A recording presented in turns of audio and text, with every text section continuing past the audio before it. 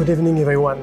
Tonight we are with Laurent Dordet, Managing Director of Hermès Watchmaker. And Laurent, Hermès is actually the only watch brand of Watches in Wonder which did build its booth here in Bâtiment des Forces Motrices in Geneva. Why is this? Because 6 months ago we happened to know that this fair would be only digital, and we definitely wanted something not only digital but also physical. So that's why we decided to settle here our booth of Palexpo and Hermès booth in Geneva here, and to provide our customers, our retailers, our press friends incarnated and embodied experience, not only on replay, on recorded version, but also on direct live. It's very art and science oriented.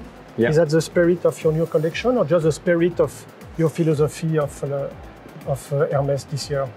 I think that the collaboration with artists is really something we privilege every year. If you remember the two last versions of SIHH at that time, we used to collaborate with different artists. So here we collaborate with two new artists from the Frénois school in France that decided, of course, to build up an installation about the texture of time inspired by the new masculine model H08.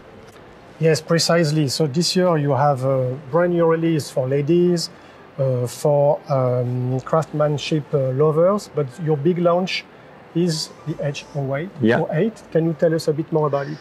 H08 is our new line that is anchored in the masculine universe of Hermès. Mm-hmm. It's a sporting spirit line that was missing in our collection. It's our third pillar line on the range of the masculine section, let's say. And we definitely wanted something light, something comfortable, something robust, something very resistant. That's why the sculpture you have behind you is called a tensegrity sculpture, which is how to be as resistant as possible with a minimal weight. So the artist, Clément Vieille, and the second artist, Pierre Pose, imagine this magnificent sculpture and the corresponding movie installation to express this vision of time and this vision of tensegrity.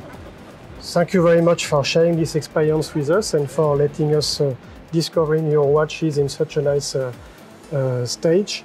And personally, I really like the titanium version of your new H08.